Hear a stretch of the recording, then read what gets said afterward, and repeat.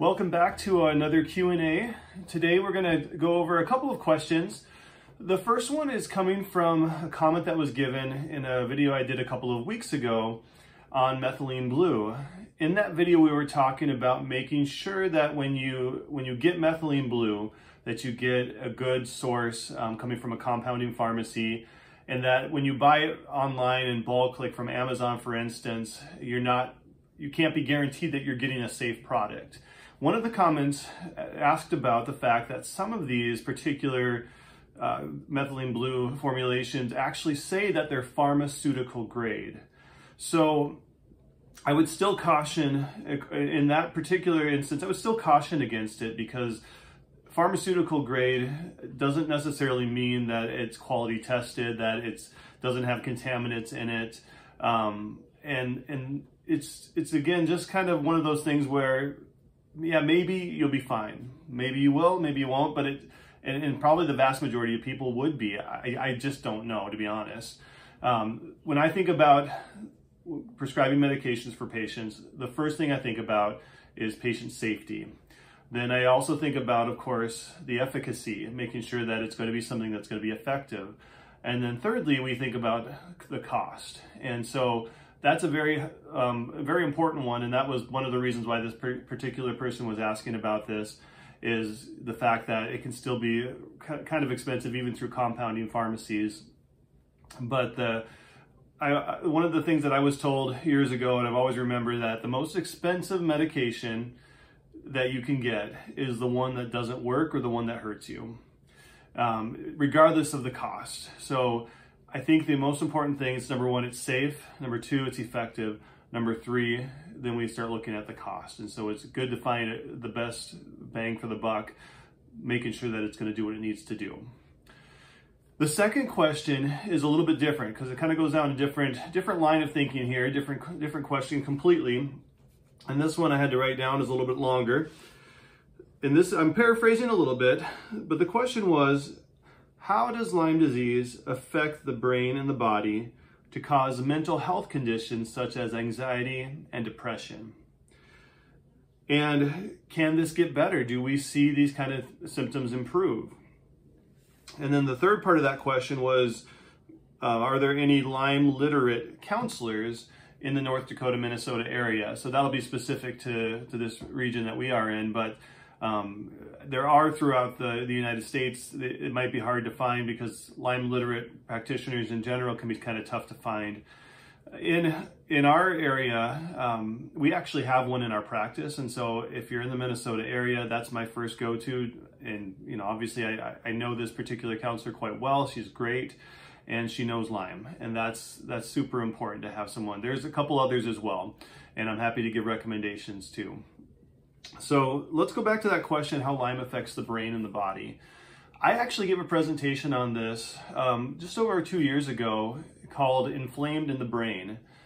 Lyme and Lyme co-infections can cause inflammation within the brain because these bacteria actually target the brain tissue.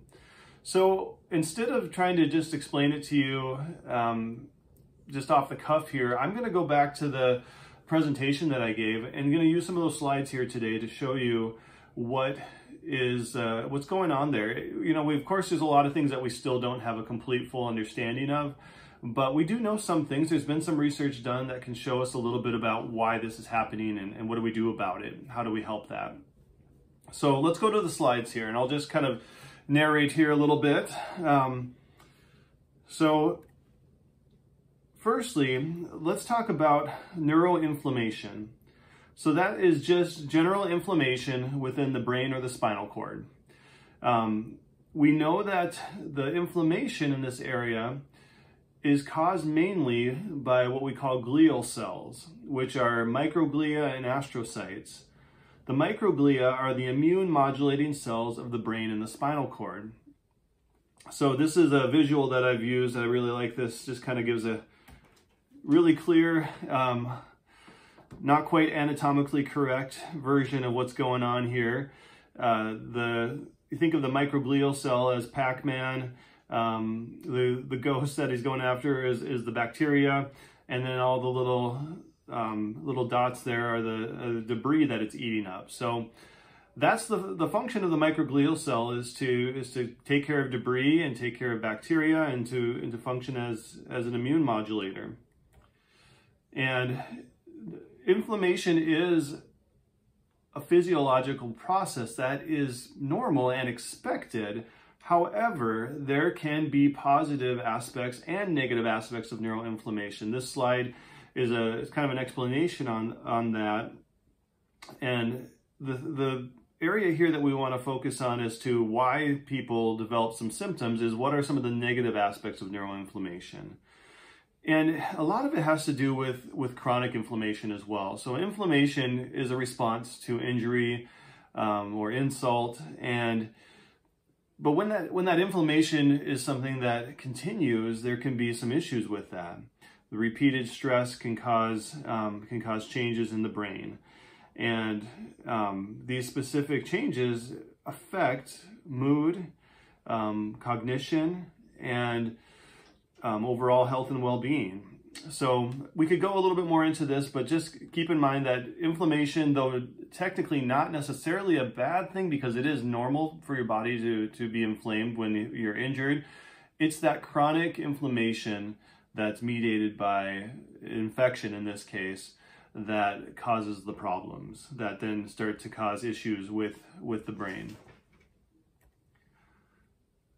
So Johns Hopkins, I've mentioned this in past videos and things too. They've got a Lyme disease research center, and I really, really like what's coming out of there. Now, this particular study that they did, it's called Imaging Glial Activation in Patients with Post-Treatment Lyme Disease Symptoms.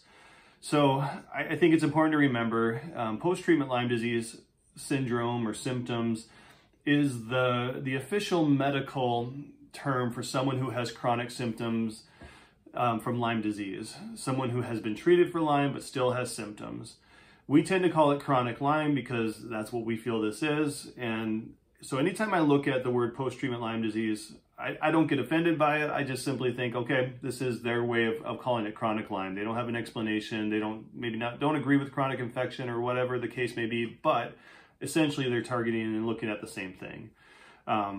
So what they found in their study is that they believe that the pathology of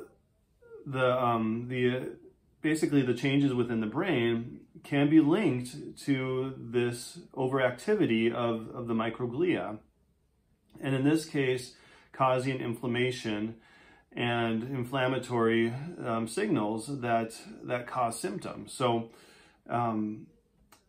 what they did is it was a small study, so it was a pilot study. They had 12 patients. Every single one of these patients had a possible or probable or positive history of Lyme. It was based on CDC criteria so that there were no questions as to whether this was a true case of Lyme or not.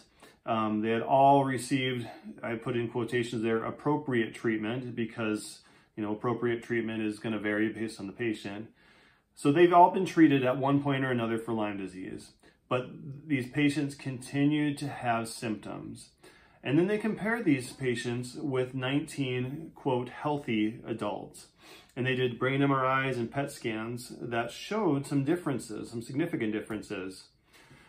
So this is just an image here. The controls on the left side of the screen here are what the brains of the individuals who were considered healthy looked like. Any area that's more towards the red color indicates more inflammation.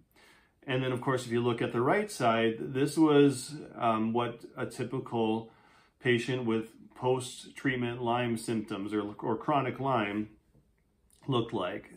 Very clearly, there was a difference in the level of inflammation in these particular individuals. So, what does inflammation in the brain look like? It's believed that this is the mechanism of what causes those psychiatric or mental health symptoms, such as depression, anxiety, panic attacks, fear, and a number of other things, OCD, cognitive symptoms too. Brain fog is one of the most common things we hear about with patients with Lyme disease. Now, again, there's probably things that we don't know. I mean, there's lots of things that we don't know, being honest here. But that is one thing that we can say for sure. People that have had Lyme disease or have Lyme disease have, on average, more inflammation in the brain. And that is what we believe causes these chronic mental health symptoms. So the second part of that question was, does it get better? Have we seen patients improve? Absolutely. It is one of those symptoms that can be a little bit trickier and take longer to see, but you've got to, with diligent effort and treatment, it gets better. I think it's really, really important that you treat the underlying chronic infection, making sure that you're using medications that can cross the blood-brain barrier. And there are, I would say most medications do to some degree or another. There are some that are probably better than others, but there are a lot of good ones that do with Lyme disease. And then, and then the other thing is treating the inflammation. So it's really important not only to treat the infection, but you got to treat the inflammation. You got to treat the immune function. Talked about that in the last video a little bit more. One particular case study is about an individual who, one of the main symptoms they were having was anxiety and panic attacks. And this was in a younger individual who was in, at the time, elementary and middle school.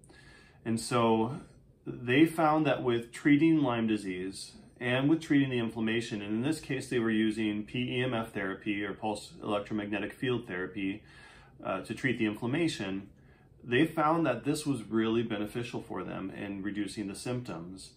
And so the short answer to the question is yes, it gets better. It can get better, and we have seen that.